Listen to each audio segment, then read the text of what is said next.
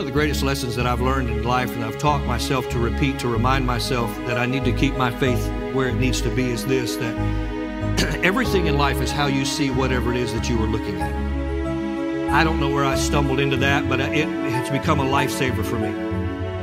Everything in life is how you see whatever it is that you are looking at. It never ceases to amaze me that two people can look at the exact same thing and yet see something so completely different that you wonder if they're looking at the same thing or not.